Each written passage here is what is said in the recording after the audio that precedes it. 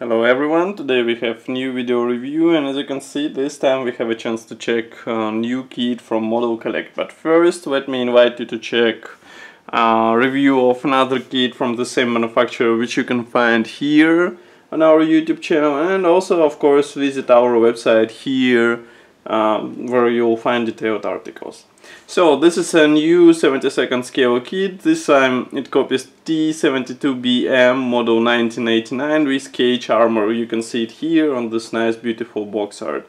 Here we have short list of the features, which is printed in black color on the dark background, so it's barely visible, but it's written that there is a PE set and also metal barrel inside. Otherwise, box design is quite typical. Here you can see comparison with my hand size, so it's not that big box. This is a top opening box. Inside we find bunch of different sprues. So first let's check this small plastic bag with really tiny part, which will be used for the commander's armor shield. I will show you in the moment. Here it is. So it's just a small PE part which will have to be installed on your tank.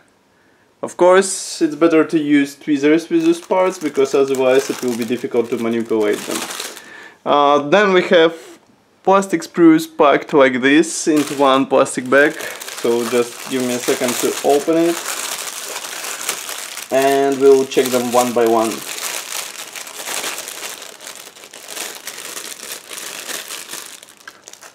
Okay, so here we have tower parts. As you can see, tower is molded, or turret is molded with separate turret hatches and also with separate main gun motlet. Molding quality is quite nice. We have even blocks of the external armor on the part. Inside, of course, there is no detailing, so it's nothing to show through the open hatches, let's say. Next plastic sprue is dedicated to the one-piece barrel. Also here we have the barrel cover, machine gun, and some minor elements which should be attached to the turret of the tank. Molding quality, as you can see, is quite nice. Of course you won't have to use this barrel, but it's nice to see that it's molded as a one-piece part, because some manufacturers prefer two-piece assembly. Then here we have a narrow or wide, let's say, plastic frame with let's say external parts for the tank. So here we have the glacis plate, here we have some panels for the glacis plate, and here is a panel with external armor. So everything is molded quite nice quality, and here you can see that front section of the fenders is molded together with glacis. I can zoom a camera for you so that you will see them closer. So here it is, and inside there is a special position slot, as far as I can guess, which should help with alignment, I hope. Next we have another plastic sprue which is dedicated to the turret parts. Here we have the bottom part and also some parts for the hatches, which were molded separately, as you remember. Next we have a bit larger plastic sprue. Here we have side fenders parts, also some external equipment. I'm not sure where those parts will be placed. And here you have another version of the glacis plate. And again we have to check the assembly manual in order to be sure which version will be used in this particular kit. And here is a small plastic frame which is dedicated to the turret hatches parts. Of course this can be positioned open, but I mean there is no detailing inside, so it's nothing to display on the assembled model, so the choice will be up to you. Next we have another plastic bag.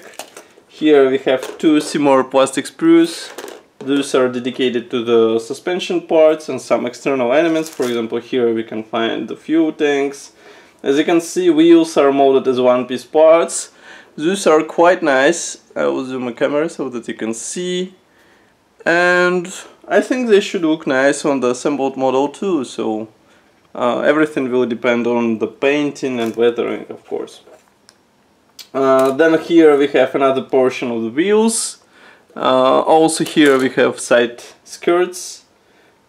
And then the top hull cover is mounted as a one-piece part with separate glacis plate, as you remember. So you will have to attach it here. But I am not worried about the parts fitment, because usually in Modelcollect kits it's quite nice. And here I want to show you closer the detailing of the engine cover, which is also pretty. And here drive sprockets, which should be assembled out of two parts. Next we have quite unusual bonus for the Modelcollect, which becomes a good tradition.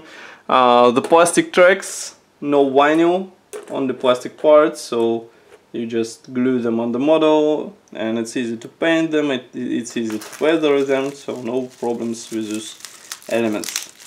Next we have something like this. As you can guess, that the bottom hull part, which is made out of the metal. Just give me a second. Oops, sorry. It was tape. But the part itself is molded out of the metal, made out of metal, and as you can see, it features quite impressive molding quality, and of course it will add to the weight of the model, so it's worth using. Then we have small traditional decal sheet, and of course assembly manual, which is typical for the Modelcollect. Then for the cage armor we have this PE thread, and that's pretty much all. So thank you for watching, and see you in the next video review as usual, and don't forget to press the like button below. Bye!